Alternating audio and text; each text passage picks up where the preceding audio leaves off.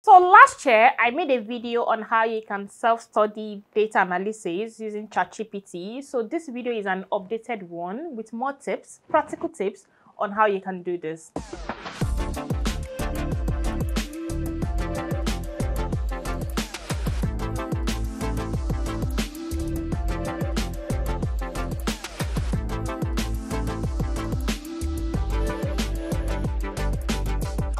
Hello, welcome to my channel. My name is Hadebola and I currently work as a data analyst. I've been working in this role for more than 3 years. I have about 6 years of corporate work experience before I transitioned into the data science field. And in today's video, I really just want to share with you how you can self-study and land your first data analyst role using ChatGPT. These are things that I've also used by myself. Like I said, I also transitioned into this field. So I'm speaking from the experience. Okay, so without wasting time, let's jump into it. And I also have some notes to guide my conversation. This video is really to show you how you can self-study using ChatGPT. And for people that might not know, ChatGPT is an AI tool that has aggregated, information across the web. And when you ask this tool a question, it's going to present it based on what you've asked of it. It's free to use. I mean, there's a paid version, but I think you're good with the free version. So what you just need to do is to go to chatgpt.com if you don't have an account, and you can just get started. Like I said, this is pretty easy to use, and the goal of the video is really just to guide you on how you can, structure your learning in self-studying, the different concepts in data. I also just want to mention that I use this tool for other stuff in my life, like around planning my trips, or like also just getting better with my finances. I mean, it's not everything this tool is going to tell you that you have to use, but it's definitely, help you to get started and saves you a whole lot of time. Go to ChatGPT and really just type this. Act like a data professional expert and create an outline to self-study data analysis for a period of 6 months.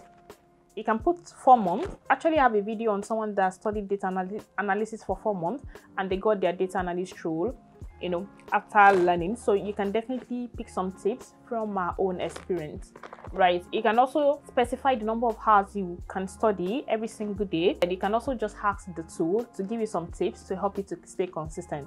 But trust me, it can be overwhelming and tiring sometimes.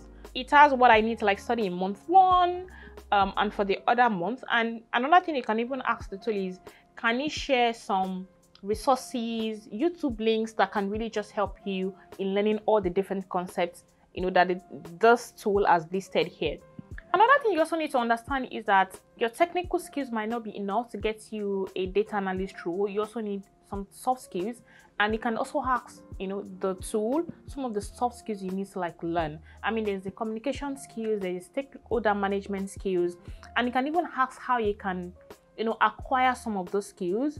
And for me, on top of my mind, one way for you to acquire soft skills is by volunteering, right? Either by attending events to learn how to interact with people, on how to communicate with people, or how to present when you're dealing with people. You can also just volunteer in other capacities outside events. You can also volunteer with data communities. You get to meet people, you get to meet founders that will be in need of your skills. And those different tasks are a way for you to acquire soft skills that would also stand you out by the time you decide to apply for a job.